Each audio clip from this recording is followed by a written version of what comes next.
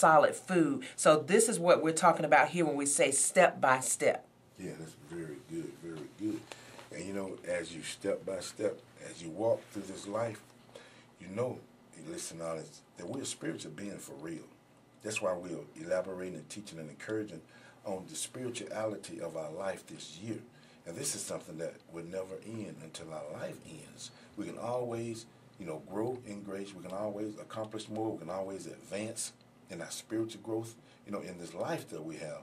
Because really and truly, we are spiritual beings, ladies and gentlemen, having an earthly experience. That's all it is. The graveyard is proof of that. People come, we are born on earth, we live our lives, however many years our Creator has in store for us. And then our lives come to an end. That's why we got graveyards and cemeteries. That's proof. That's also a warning now to us who's alive, because we all know somebody that we once knew in life and they passed away. That's a warning. That's an enlightenment that our day will come. So maybe we should be prepared or getting prepared. That's all we're saying. The spiritual aspect of our life will last into eternity. As you know, we was once one day old, as baby steps, like Miss G.I. Jill was sharing. And now, what? We're grown adults. We went from one day old to whatever age you are presently. So now, that means what? We are advancing through this life on earth. Okay? Now, that's an encouragement word. That's very serious. But we got to live that way, because lots of times we put more energy into what we see, what we have, what we want that's material. You know, it's priority, and it should not be. It should be second rate. You know, our Creator, our spirit, is what makes us tick. That's the only thing that we're going to take into the next life. We want eternal life. That's going to be a spirit. See, on earth, we are mortal beings. Mortal beings. That means we're here temporary. But then we got to take off this mortal and put on immortality. Might be kind of deep, but immortality means, look, it'll never grow old. It's a spiritual being. And that's what we got to do to enter to eternity with our Creator, where we came from. We was once with our Creator. He's the spirit. We was in the spirit. When He created the first man, He breathed the spirit of life into Adam. And we are just like Adam. We breathe. And without breath, we don't exist anymore. Okay? So we're spiritual beings having an earthly experience here on earth, and this is not a final destination. Come on in now, Ms. G.I. Amen. And when we talk about step by step, one step at a time, it's learning to walk under the instructions of another.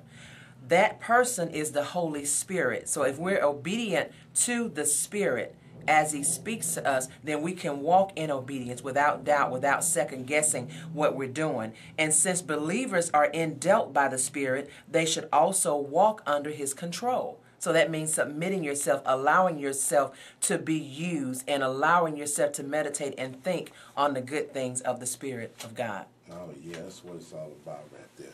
Now, you know what? I want to ask this question as we get ready to go off the air for this morning. And the question is your faith, F-A-I-T-H, is it based on what you believe about God, or is your faith based on what you believe about yourself and others around you?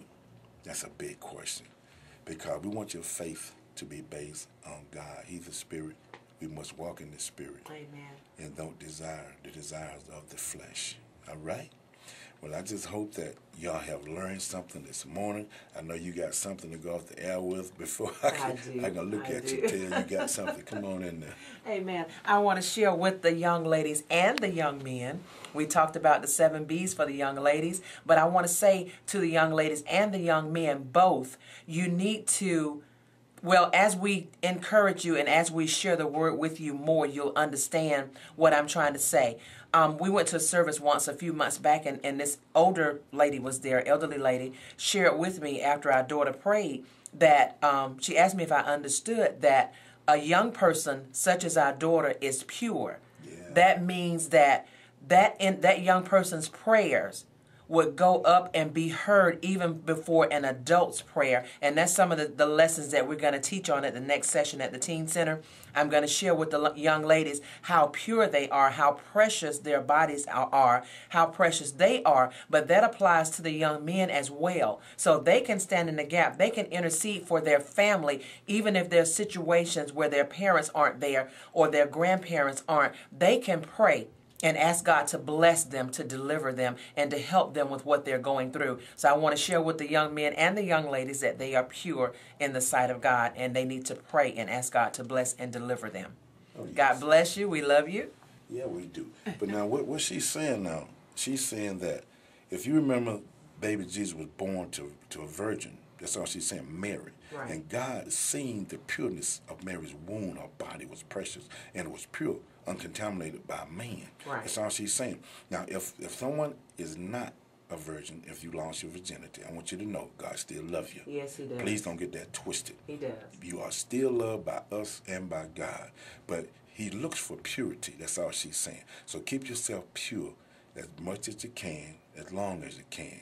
Ask God to give you strength to abstain from the lust of the flesh, okay? And he is a forgiving God. So if Yes. you have lost that, then you still can pray and the Lord would forgive you. You can repent of that. But we're speaking to our young people to try and help them to understand how precious they are. They are. Amen. Okay. Thank you for tuning in this morning. God bless you and keep you. You know you can reach us at 706-523-2028. Or 706-457-8302. Oh, Miss G.I. trying to get it in. That's Y'all right. see That's that? my number, ladies. Give me a call. Be blessed. We love you. Okay.